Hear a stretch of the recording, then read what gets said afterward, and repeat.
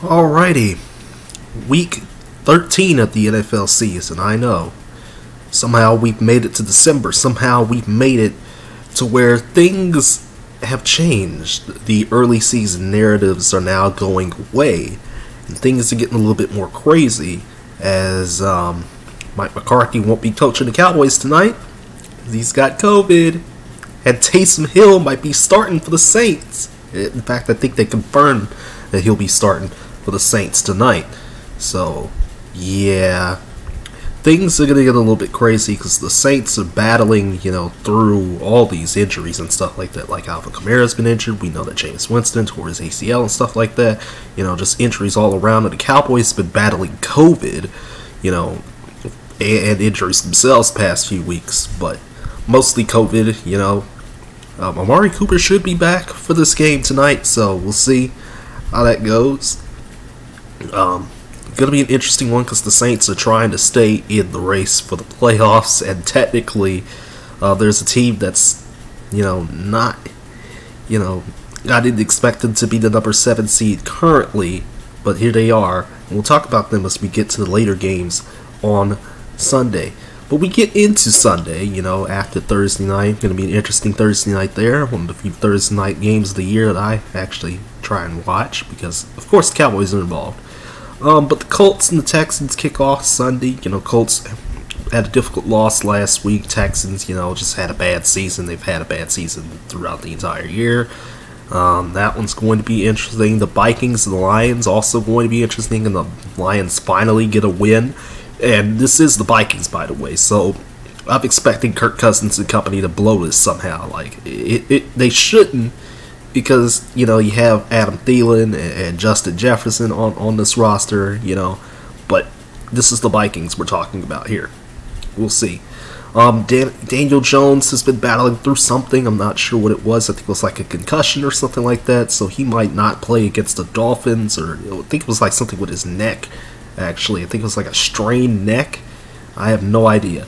And Tua and the Dolphins are playing much better football now. So this one's pretty intriguing for both teams because both teams are fighting, also for playoff positioning right now. The Bucks. The last time we saw the Bucks take on the Falcons, it was not. It wasn't pretty. I don't think. I think these two teams played earlier in the season, and it did not go too well.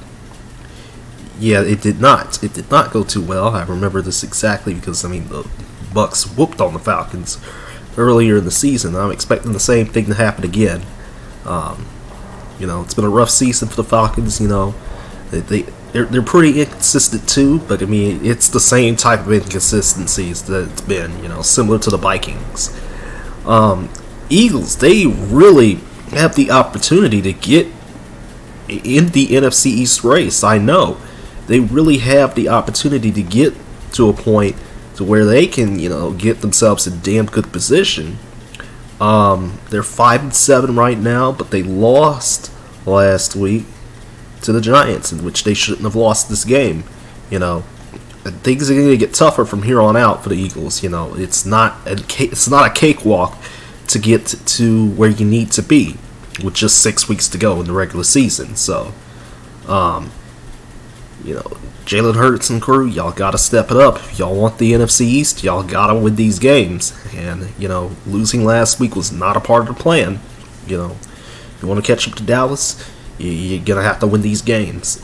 The Cards are taking on the Bears. It is what it is. I'm not sure, how things are going. I think Kyler Murray should be back this Sunday, if I'm not mistaken. A lot of people are saying he might be back on Sunday, so we'll see. The Bears, they're not that great of a team. We know this. I just don't know at this point with the Bears. So I keep trying to find a way to talk about the Bears, and yet nothing comes to me. Just like the Bears offense, nothing's coming. Big one here in this early window on Sunday is going to be the Chargers taking on the Bengals. Chargers have had a little bit of a slide lately.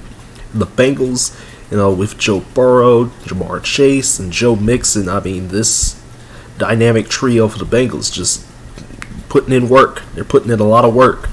The Chargers, under Justin Herbert and company, they're kind of regressing a little bit. They still got Derwin James, and stuff like that out there.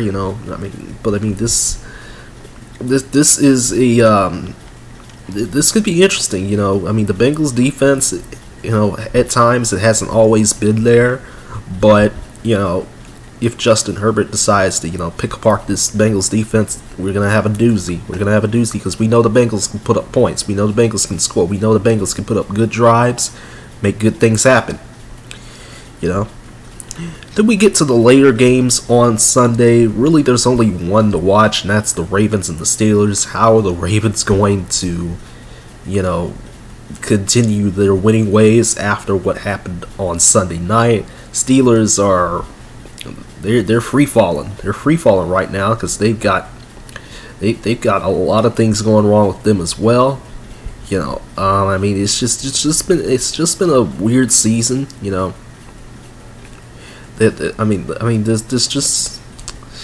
I just don't know. I just don't know what's wrong with the Steelers. Like they're 5-1. Remember, they got that tie against the Lions, and they just haven't looked like a team that they said they were going to be. Like Big Ben, he's just not doing it anymore. It's just not doing it for me. This O-line has been difficult. We know this defense has been difficult. We know the wide receivers have been difficult at times. It's just been a weird season for the Steelers. Now, I'm expecting the Ravens to take care of business here, in all honesty. That's what I'm expecting. But I could be wrong because I'm always wrong when it comes to actual predictions, There's 3 other games in this window, but really only one of them matters. Of course, the 49ers taking on the Seahawks. 49ers, trying to, keep themselves above 500. And Seahawks, basically their season is pretty much over. I just do not want to talk about the Seahawks team anymore. It's rough to talk about them, in all honesty. Pete Carroll and crew, y'all got to get it. You might as well just get ready to start tanking. Get ready to start tanking for draft position. I'm not sure what the Seahawks draft pick is right now, but it's time to start tanking. I know the Jags are going to start tanking because they're taking on the Rams. It should be an easy comeback game for the Rams, but you never know. If the Bills can get beat by the Jags, then so can the Rams. Because the Rams got all these playmakers, and they're just not doing it. They're just not winning these games. They're 0-3 in the last 3 games. They need to get back on the winning side here. They gotta catch up to the Cards. They gotta catch up to the Cardinals right now, and they're not. They're just not doing it. If Urban Meyer can dismiss the college, coaching rumors, then the Rams can just dismiss the Jags and put them out the pasture, get a W, and get on up out of here with a W. The real key game here early in this late window is a 3:05 start. One of the 3:05 starts between the Washington football team, who is currently the 7th seed, based on the updated projected playoff picture, and the Raiders. This is going to be a really interesting game because we know Washington's defense is a pretty good defense. It's just their offense isn't that good. And we know the Raiders, they're an inconsistent team as well, but they got that key victory over Dallas on Thanksgiving. So, that really helped them. If they didn't get that victory, I would have been chastising them. I really would have, because they needed that. They needed that victory. Defense was pretty inconsistent. They've been okay, but at times, but at other times it's just like, nah. This is a Raiders team that has to battle through, a lot of things. They got a talented roster. They got a talented wide receiver, core with Darren Waller and Hunter Renfrow. Derek Carr throwing to those guys. But if Washington can keep those guys contained, I'm not sure if Waller got injured. I think Waller got injured at one point last week, so I'm not sure. I'm probably wrong about him playing. So. I don't keep up with all the injuries. There's so many injuries throughout the week and stuff like that. But we'll see. It's going to be an intriguing one to pair alongside, if the Ravens Steelers goes bad, because here's the thing, AFC North matchups have either been pretty damn ugly to watch this year, or blowouts. Ugly, disgusting type games or blowouts. So I don't know what kind of AFC North game we're gonna get for the Ravens and the Steelers. So pair that Washington Raiders game alongside it. Okay. And the Broncos taking on the Chiefs on Sunday night, which is very surprising, because you got Teddy Bridgewater and this Broncos team. They shut down the Chargers last week with the defense, and Chiefs. We know the Chiefs have been struggling. We know they've been struggling throughout the entire season. They've gotten key victories when it mattered, but under Patrick Mahomes and crew, Andy Reid's got to figure something out. They got to figure a way to get back to the Chiefs, last year and the year before that, when they were looking dominant, when they were looking like the best team in the NFL. And it's just not that way right now. But the big one is going to be actually Monday night. I know, right? Somehow Monday Night Football got the best matchup out of all the matchups they could get. They got the one that's probably going to be one of the best of the season. Probably going to be for the division lead for the moment, as the Patriots take on the Buffalo Bills. Oh boy, Tre'Davious White, he's done for the year, I know of.